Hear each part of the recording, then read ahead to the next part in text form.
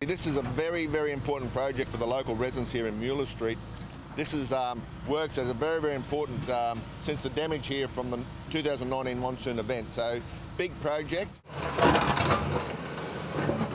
Access point on the local road network here to get into the site to make the batter here, remove 4,000 tonne of spoil, and that'll be recycled on other council projects, and then bringing in 2,000 tonne of material that is needed for the engineering of this battered wall here.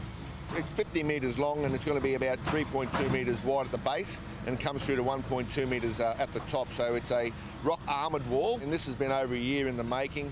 Big project, over a couple of months worth of work here to protect these local homes, and as you can see there's a lot of property below us that needs protecting.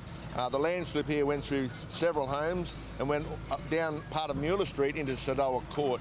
So this is a big project, very important to these locals that have been in fear since the flood of what happened with this major landslip.